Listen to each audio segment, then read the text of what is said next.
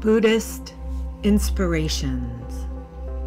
When we fall on the ground, it hurts us, but we also need to rely on the ground to get back up.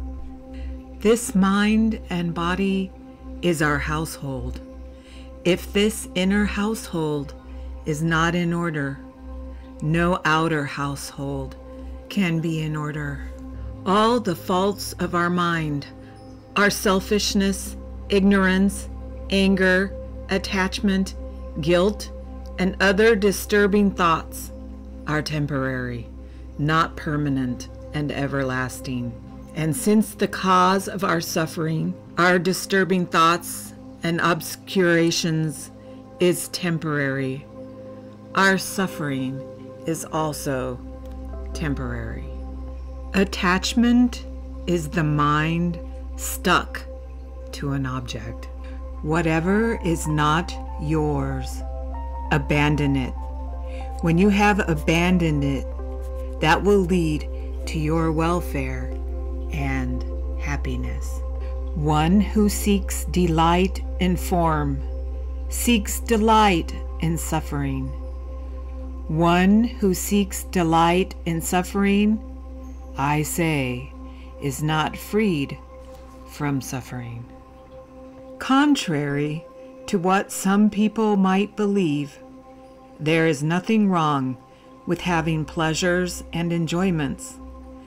What is wrong is the confused way we grasp onto these pleasures, turning them from a source of happiness into a source of pain and dissatisfaction.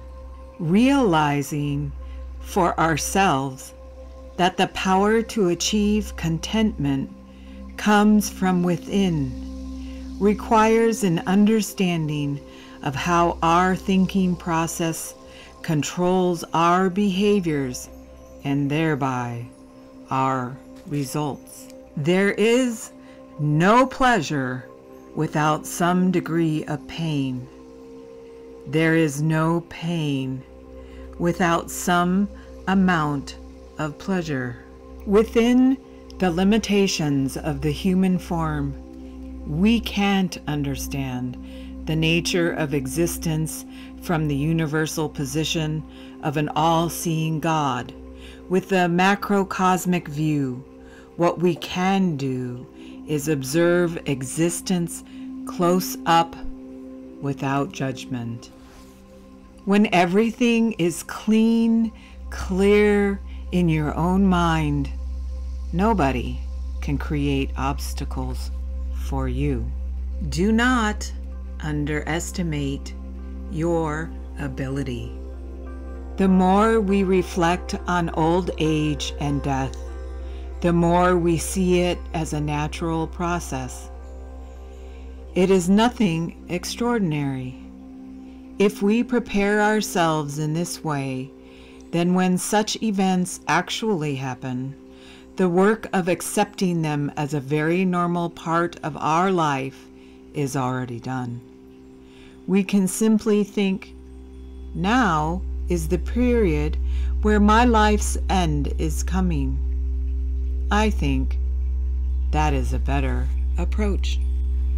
You can only have bliss if you don't chase it.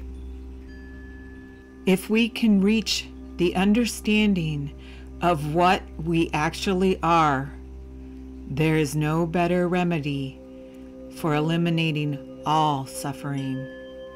This is the heart of all spiritual practices.